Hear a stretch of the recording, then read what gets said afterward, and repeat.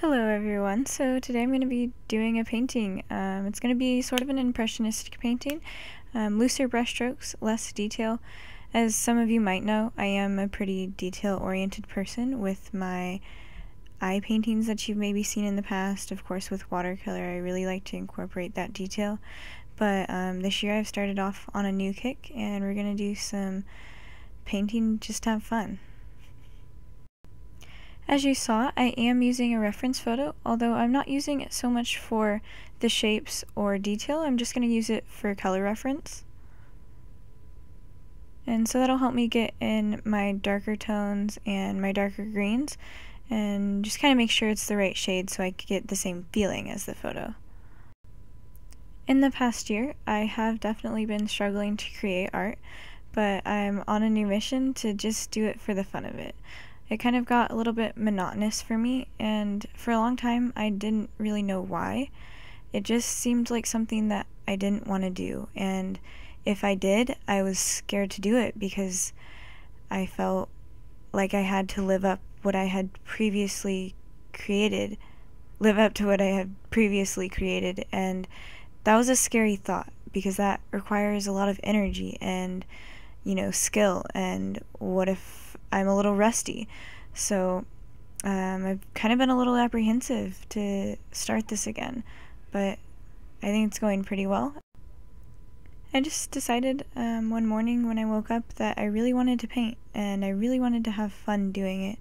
I missed just the act of painting, like just putting paint down on the canvas, and so I decided it was time to finally start again. And I just felt like everything in my life had been directing me this way as well, to start creating again. I started feeling inspiration from other artwork and other pieces and just the world around me. So I decided I'm going to do it. And here we are, my second piece this year. So this being my second painting this year, it was really fun not worrying about detail and just doing it sort of like I said at the beginning of the video, and in that impressionistic sort of sense where you're just using color, not detail exactly. And what I mean by that is I usually steer towards realism. I like the detail. I like when it comes to life by putting those last little highlights in and you see it really become photorealistic. Although when you're doing impressionistic paintings, it's really cool to see it come to life without that, by just using brush strokes as the medium. I also find that it's a lot easier to reach a sort of flow this way because you're not worrying so much about the detail or copying the exact thing that you see in the reference photo. You're more so feeling the painting, feeling your brush strokes, feeling the way that the paint attaches to the canvas and flows on it. It's really interesting to paint that way rather than painting for the outcome. I was watching Minnie Small's video and she talks about how it's called painting, not painted, drawing, not drawn. It's about the moment. It's about the act of painting, not the satisfaction that you get or the egoic build-up that you feel after you've created something that you're really proud of. Of course, that's a wonderful feeling, but it's so much better when you weren't criticizing yourself along the way and you won't criticize yourself further along the route. So what I mean by that is I have the tendency to look back on my past pieces and think, I don't think I could do that again. How could I create something that beautiful or that detailed? But it's not about recreating something that you've already created because it's already been created and that's already in the world. It's about creating something new.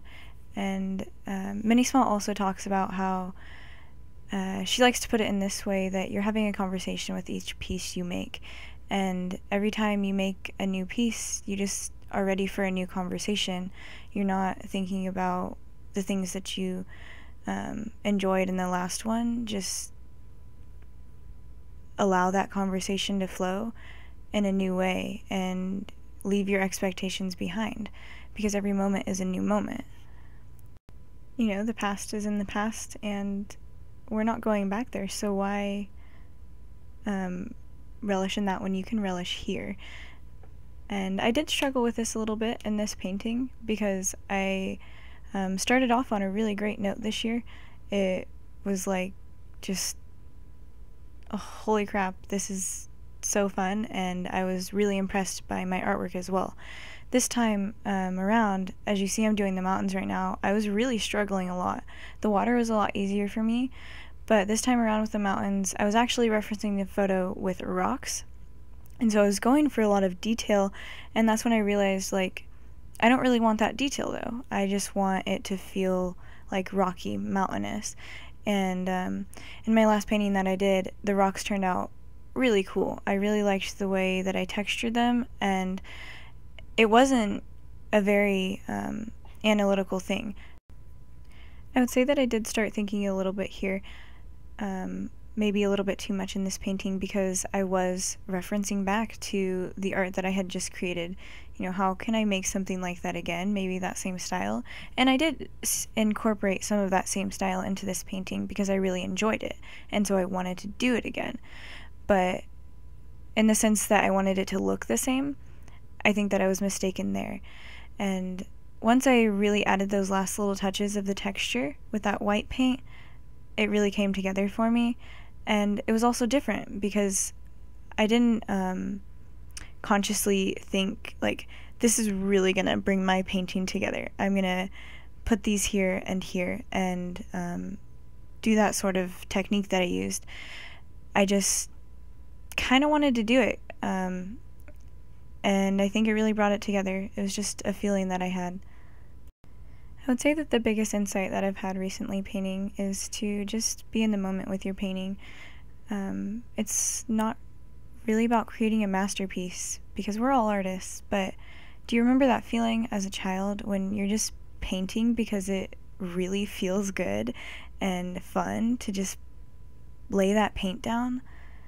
I've been trying to achieve that, and I think I've began to really understand it. I believe instead of going in with the intention to create a masterpiece, just create and have fun.